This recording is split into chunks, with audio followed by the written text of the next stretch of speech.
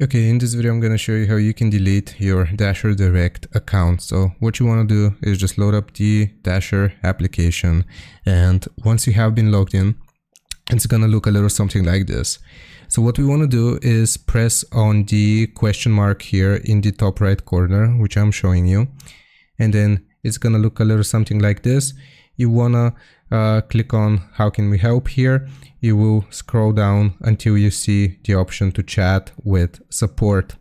So click on chat with support, and then you will explain that you want your account deleted, and they will further assist you with the issue. Another thing that you can do here before you go, you can call them on these numbers here. So USA support, you can see the number on screen. Australia support and New Zealand support, you can choose whichever one is according to your country.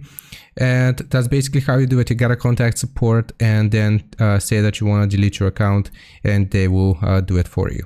So I hope this was informative. Leave a like and sub, and I'll see you next time.